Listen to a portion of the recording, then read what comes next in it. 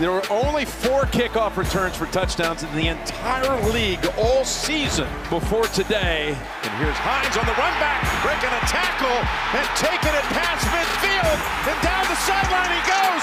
This is storybook. An opening kickoff return. And this place is absolutely going wild. And here comes Hines again. Oh my goodness! Can he do it twice?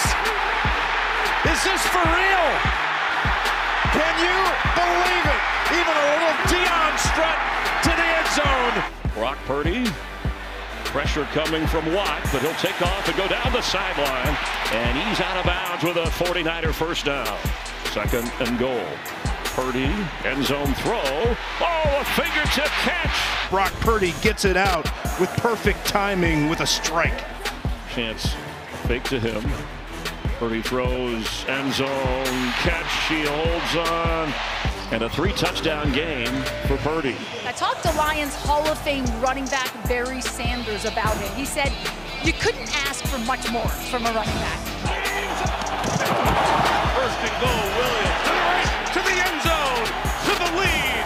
Detroit Lions touchdown. Williams into the end zone.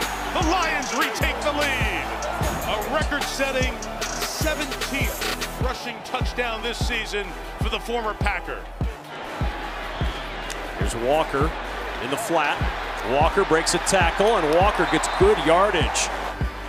And in the backfield, Walker able to spin away from Floyd. There's Gino out there blocking, and Walker turns nothing into something. Kenneth Walker, nice move to the sideline, and Walker knocked out by Quentin Lake in field goal range. Quick toss, it bounced towards Deebo Samuel. The pressure was on. And who do you think it was? Yeah, he's starring today in this film. He's hit, hangs on to the football, the sack. J.J. Watt, 50th different quarterback. Purdy added to the list. Bruce Smith owns the all-time record over 70. Purdy in trouble, and he is sacked. And J.J. Watt, 113 regular season sacks. We got those numbers handier because we know this is his last game.